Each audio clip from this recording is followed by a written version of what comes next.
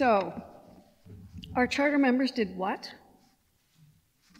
It's a funny question. Maida chose the title, not me. So I'm going to try to live up to the title.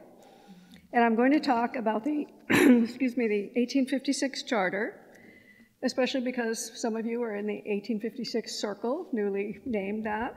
And so you'll have a better sense of what the meaning of that is. And I'm going to talk about the individuals who signed the charter and the accomplishments of the congregation itself between 1854 and 1865. I'm just going to talk a little bit about the founding of the congregation, which is different in some ways from the charter itself. And mainly, I want to give you an idea, as much as it's possible to do when there's often only fragmentary information available, of the community of members who made the commitment to build this congregation.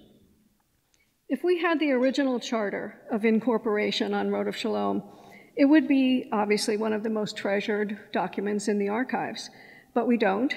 We have only a photocopied version of the handwritten transcription that was recorded in Charter Book, Volume 1, page 162, and then we have later typed versions, some with amendments to the Constitution. The prologue of the charter in the handwritten version begins, quote, impressed with the existing necessity for the formation of a German religious society, the undersigned have resolved such an association in Pittsburgh, state of Pennsylvania, which is to be known by the name of Rodef Shalom, and this is spelled R-O-D-E-F-S-C-H-O-L-E-M, and there's a whole talk to be made about the variations in the spelling over time, but we won't go into that tonight. But the important thing to me is that the original transcription in the charter book was done by hand, and it also had the name in Hebrew. Now, when we get into the typed versions like this one, there is no Hebrew language in it at all, but I just thought that was interesting. Throughout the document, the word Hebrew is used where we would now use Jew or Jewish, and that was very common at that time. It was signed on November 9th, 1856, but it wasn't presented to the Court of Common Pleas until July 1859, when it was described then as, quote, a society for the promotion of the principles of peace and tolerance and for educational purposes, end quote. After putting a notice of the intended incorporation in a newspaper as required by law for a certain number of days and receiving no objections, the Prothonotari's office then certified the incorporation in October of 1859. Now, the word German in the charter leads us into the earliest history of the various starts at forming a congregation in this city.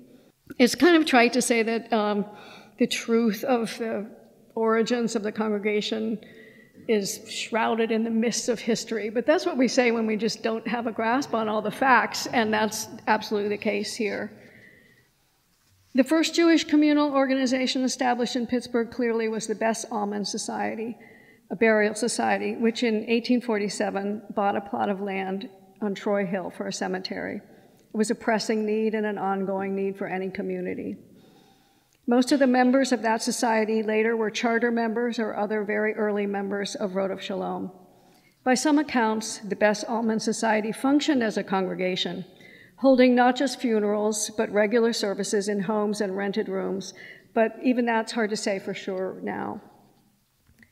And because the Jewish community here was so small at first, it couldn't support a range of congregations, so it strove to find one format and one organization that would please everyone, and of course, it pleased no one at all. I could give you my best shot at pulling all the threads together, but it would probably be a really different story from someone else's attempt to do the same thing. And there just isn't enough clear, authoritative documentation to be sure at this point. Ethnic differences, we know, played a large part in the pulling apart of the first attempts. And there were controversies over prayer books and practices that widened the gulf, particularly between the Germans and the Poles. Our charter members signed this constitution in order to establish a specifically German form of practice. It says so right there. The handwritten version of the charter includes a list of the 24 men, and yes, they were all men, who signed the document, and the same list occurs in the first typed versions, perpetuating the same errors of spelling of the names, made perhaps by someone who wasn't familiar with German names, but at that time, common words were not standardized in spelling yet, so variation in proper names would be to be expected anyway.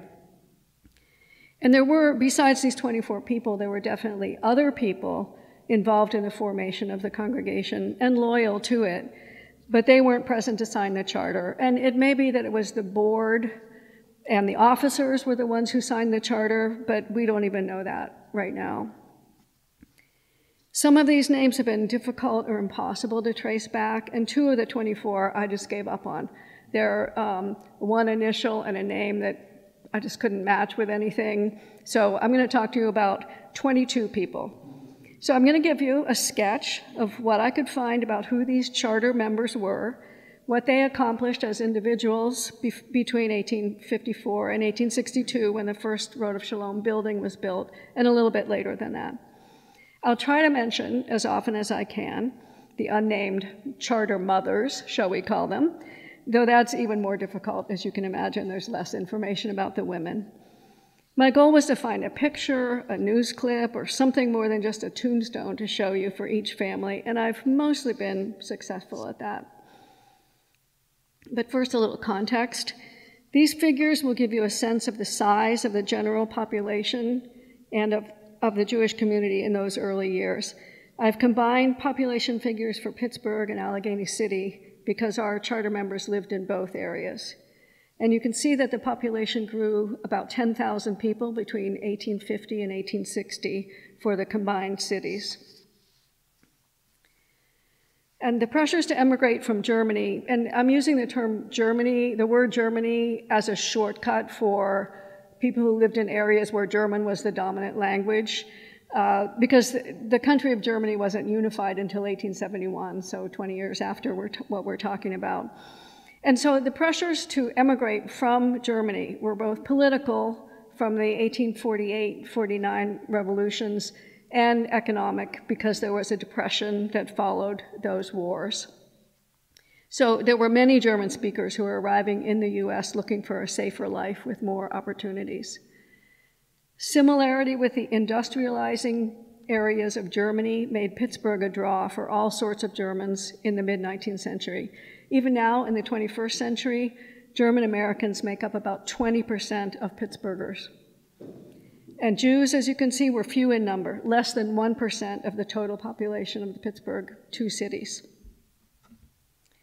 Looking at just our group of 22 charter members, what I really want you to notice is their ages. These are not ancient graybeards looking down on us from gilt photographs or portraits in picture frames. These are really, really young men. 55% were in their 30s, nearly 100% under 60, and only one among them over 60, and that one was only 61, which seems pretty young to some of us, you know? So think what you were like in your 30s. Were you ready to be a pioneer homesteader in a frontier town and to start religious and community organizations from scratch while you were busy establishing yourself in business and raising a house full of children? What this small group of young families accomplished is really remarkable. Notice that all of the charter signers were born in German Europe, and that most of them lived out the rest of their lives here in Pittsburgh and are buried in our 2 cemeteries.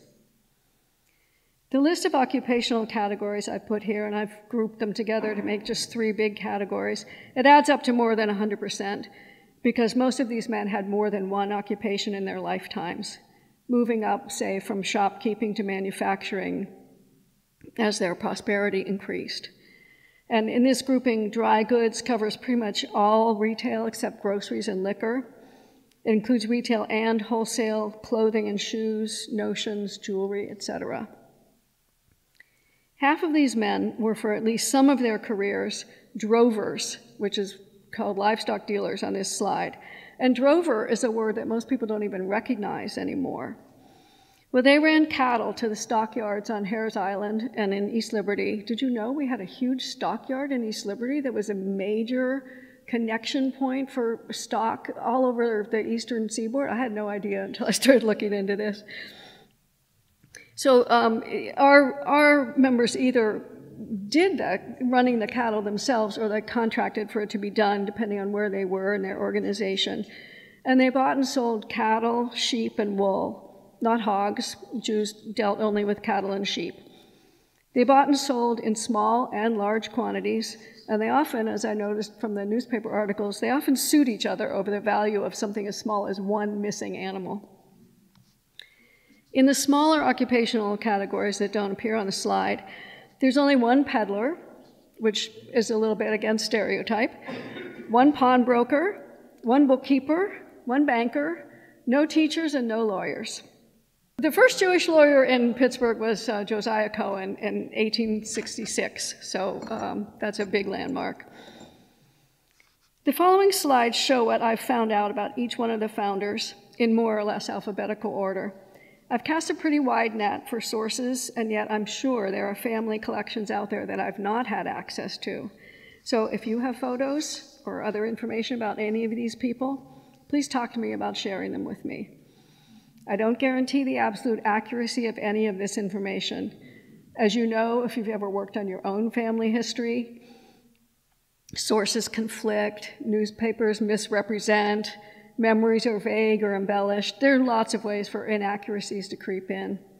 So if it's your family I'm talking about, of course, that matters more to you. So make sure I get your corrections if you're descended from any of these people. First up is Marx Arnold. This is the one that was the only one who was over 60. And there's great information about Marx Arnold and his extended family in an article that Eric Leege wrote for the Chronicle that was published, I think, maybe 2 or 3 years ago. He talked about the Arnold family as an early harbinger of more immigration to Western Pennsylvania. And they were, like many of our other charter members, Pittsburgh was not the first place they came to in the United States. So this family started out in Carlisle, and then moved a little west to Chambersburg. And the ad in this slide shows Marx Arnold's store, soon to be available to rent, in Fayetteville, which is right near Chambersburg, because he and his family were moving to Newcastle next, and then they moved to Pittsburgh. And I guess it was probably because of his age that he might have been one of the reasons why he was selected to be the first president of Rodef Shalom. Next, William and Paulina Wormser Frank. These are well-known founders of Rodef Shalom. We have their portraits in the hall outside the library, on the side facing Cohen Chapel. And we have descendants in the congregation still as members. William Frank did very well in business, first in dry goods, and then as a glass manufacturer. And then he bought into an oil refinery, Petrolia Oil Company, and his partners were some of the other founding members of the congregation. William served as the 4th president of Rodef Shalom. Paulina was a founder of the women's organizations that were started in the community in the 1850s, and she continued a tradition of philanthropy throughout her very long life. 2 of their infant children were among the earliest burials at the Troy Hill Cemetery. Now, Paulina outlived everyone else in all the charter families. In her obituary in the Jewish Criterion, she was described in this way, quote, strong in her faith of Judaism, broad-minded and tolerant, progressively modern to a remarkable degree, her labors in behalf of distressed humanity knew neither creed nor color, end quote, which I think is a really remarkable thing to say about anybody in 1910. And an interesting thing about her is that she and Rabbi Levy shared a November 24th birthday, so they sometimes had joint parties for their birthday. Asher Guckenheimer, this is my most colorful slide, and it's kind of the sacred and the profane right next to each other. So on the left is the memorial window that his widow donated to the congregation. It was in the 1901 building on 8th Street, and then moved here. And it's the Moses window, so when you go into the sanctuary by the usual door, it's the far right window. And then on the other hand, on the other side is the label of Guckenheimer's Finest rye whiskey. So, like other people in this list, Guckenheimer started out as a drover, and then he moved into town and became a liquor jobber. And he was so successful at that that he and his half-brothers, the Wertheimer brothers, founded a company and bought a distillery in Freeport, which is just up the Allegheny River a little bit. And this became one of the largest distilleries and distributors of whiskey in the entire eastern half of the country. It's really a big business. His wife was Ida, as I said, and they had 10 children in 19 years, which is also a pretty big business when you think about it. Next, Alexander Greenwald and Isaac Kahn. I don't know much about them except that they were partners in a livestock business, and that Greenwald, for the 1860 census, declared his personal estate to be worth a value of $300. The 1860 census, for one, I'm not sure what the reason is, but you were asked for your personal estate value and any real estate that you owned, and that's not common for other censuses around that time, so it's interesting what information you could get from that. So he said his personal estate was valued at $300, which doesn't sound like very much, but it's the equivalent of about $9,900 today, and he was only 25 at the time, so that's something. Actually, he was older than that. He was 25 when he signed the charter. Another pair of drovers and partners in a livestock business, Moses Good and Moritz Krautz. I'm sorry, this one is very funerary, just graves and an obituary, but that was all I could find. Something to note here is the anglicization of German names. The last name Gut means good in German, so we just made that Good. And I'm not sure what first name he would have used in Germany, but he used Moses and Morris here, depending, different times of his life. Maybe in a business context, he used Morris more.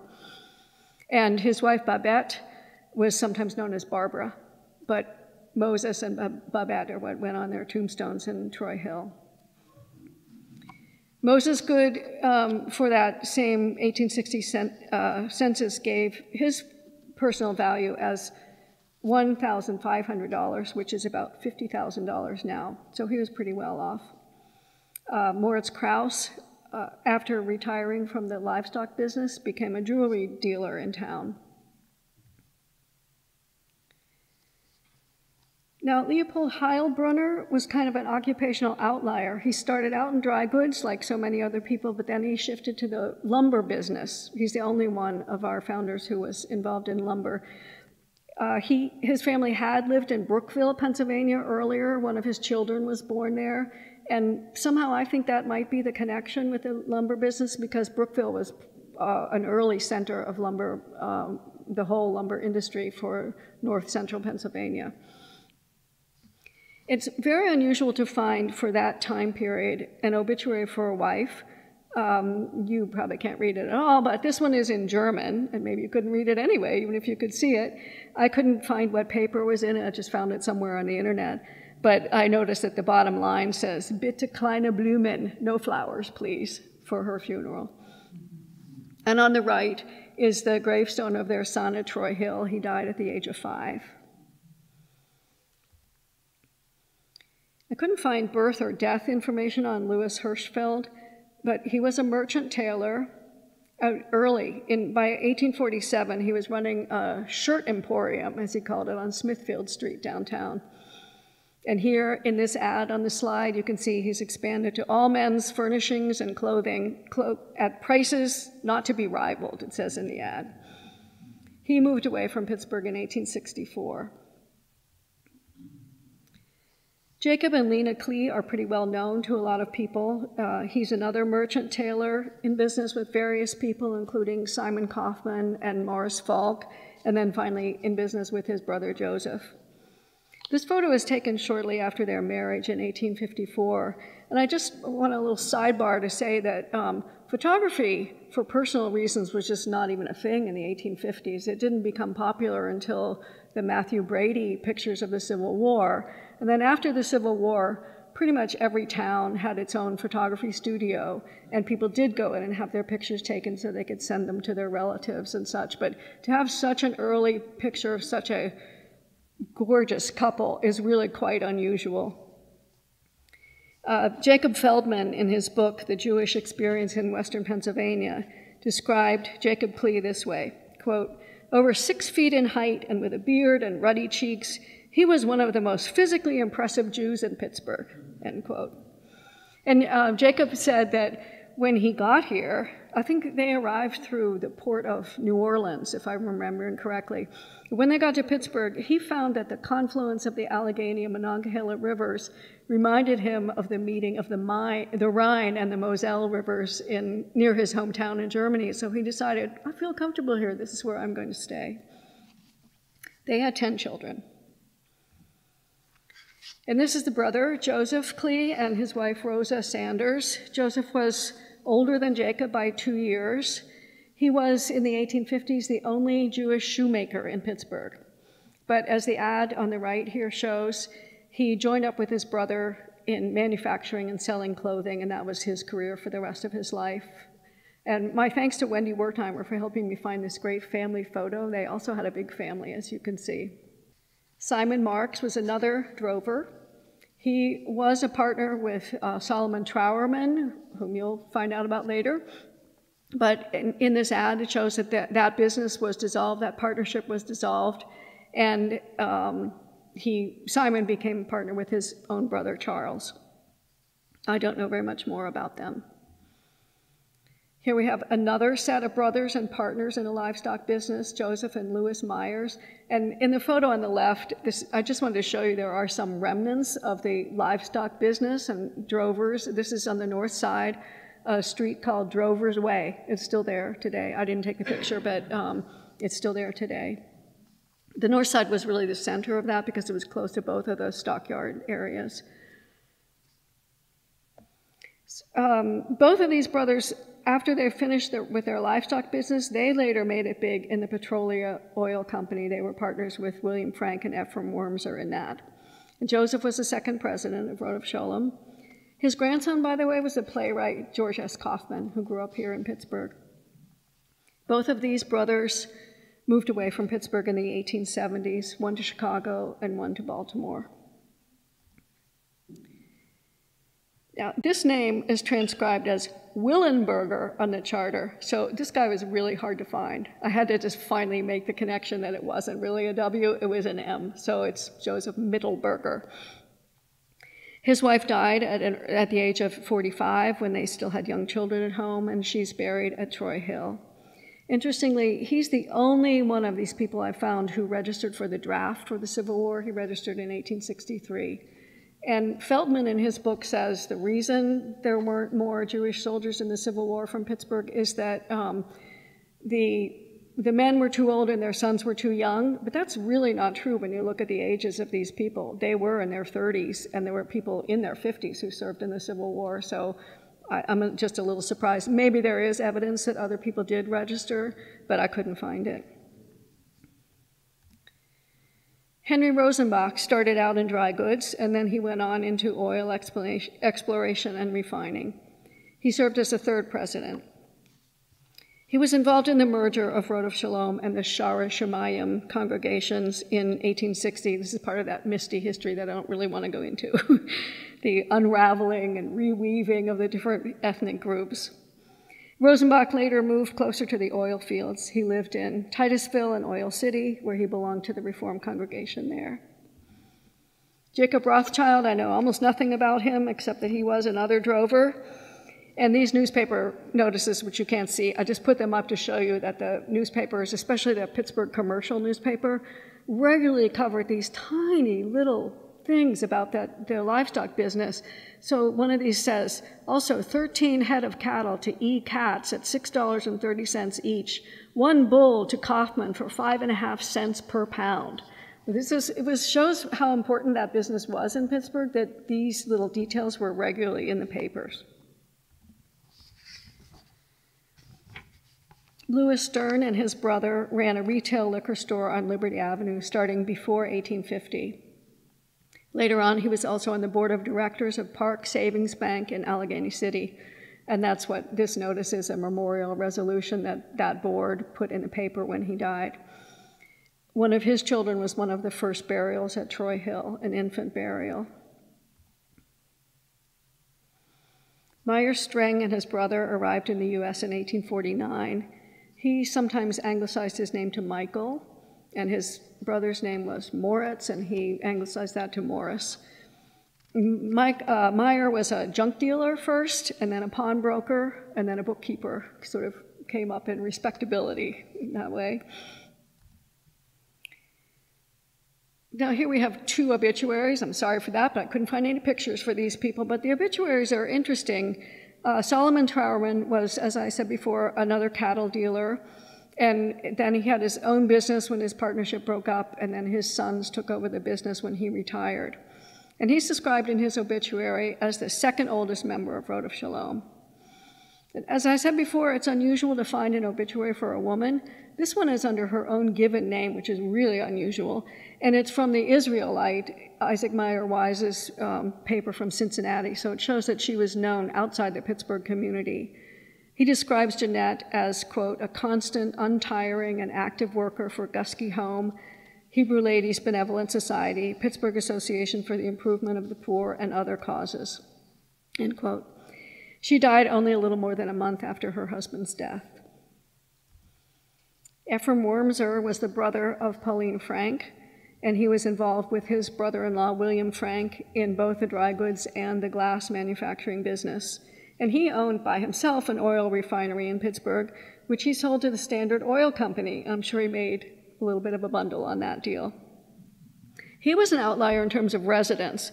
Almost all of these people lived either in downtown Pittsburgh, often over their shop if they ran a store, or in Allegheny City. The Franks lived on Mount Washington for a while, but Ephraim Wormser lived in, I think, what's now Hazelwood, in what's called the Old Thompson Homestead above Sylvan Avenue. I looked at it on a map, but I couldn't quite picture where it was.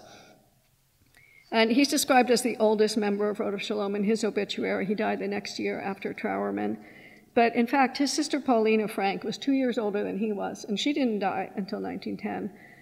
But women were just not considered members the way men were. I mean, she was a pillar of this community all her life, but she didn't get that credit. In her obituary, I have to say, it does say that she was the oldest person associated with Rodef Shalom. I don't think it even says member then.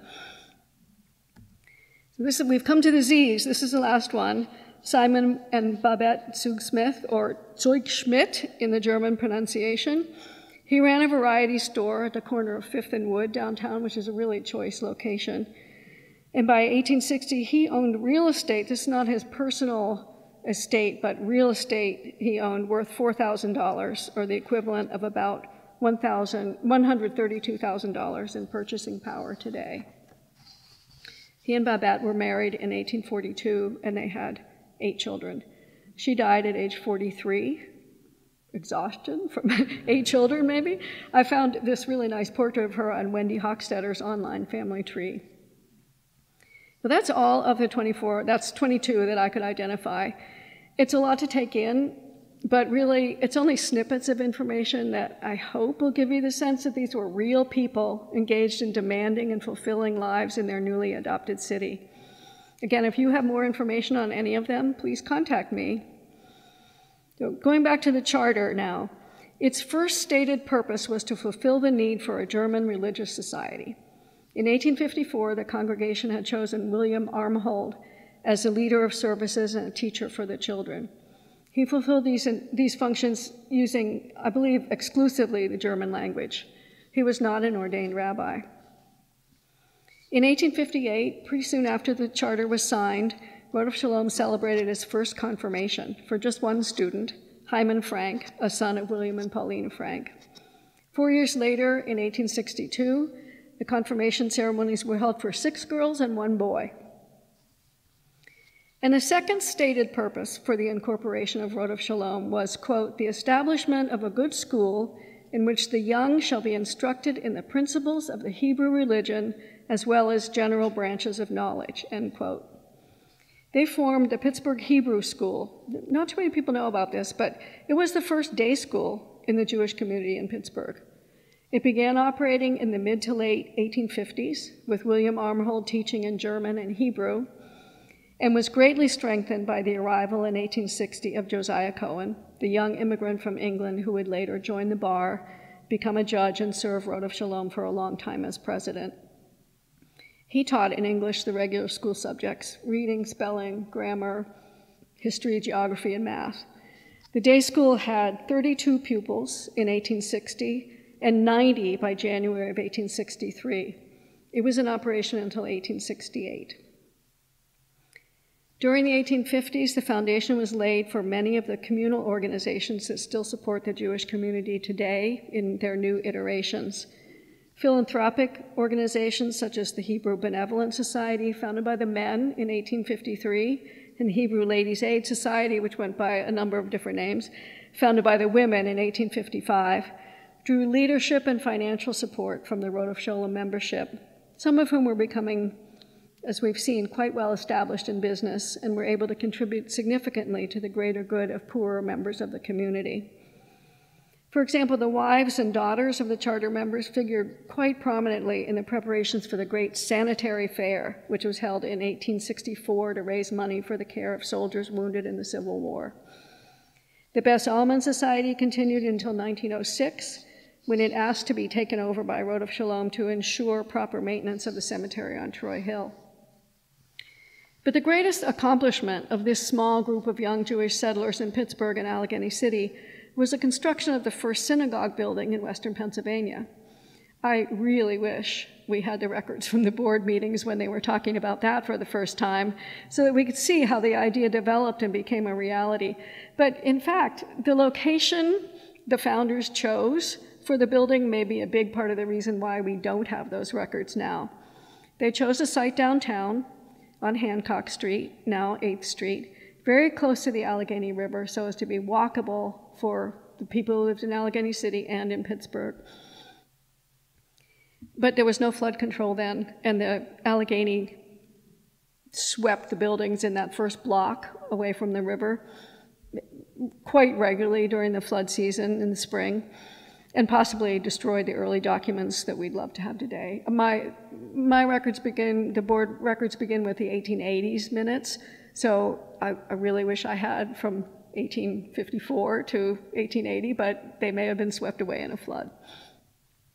Well, that makes you wonder why the board remodeled that same building in 1888 and then tore it down and built a new building on the exact same site in 1901, still before flood control, but they did. They did. That's another story altogether. So this drawing from 1900 is the only image we have of the first building. It was designed by the local architect, Charles Bartberger, who did a lot of church building also, and had a sanctuary and rooms for religious school and the expanding day school. In 1863, Isaac Mayer Wise, in his newspaper, The Israelite, described the building as Byzantine in style, and he was very impressed that this was the product of a congregation of only 40 members. An impressive building is one thing, but more impressive to me is, as Wise noted, the strength of the small Jewish community that could support the building and its activities, religious and educational, while they were busy raising families, donating their time and money to community service, and contributing to the commercial and industrial development of what would become at one point the 6th largest city in the United States. I hope I've answered in part the questioning title Maida gave for this talk. Our charter members did what? And I want to leave you with a somewhat flowery quotation that I found while I was researching for another talk. These are the words of a young alumnus of the temple, Louis Isaacs, spoken at the dedication of the Fanny Edel Falk Memorial in 1912. He said, quote, "The founders were few and weak from a worldly standpoint, but theirs was the faith that conquers obstacles and makes difficulties disappear. Tonight," this was in 1912, "we reap what they sowed. Tonight, when so few veterans are left in our ranks, it must be a joy for all who love Rodef Shalom to realize that here has arisen a new generation of faithful souls, many and strong, compared with the small company of the founders, a generation inspired by their loyalty and filled with zeal to continue the work they began," end quote. Thank you.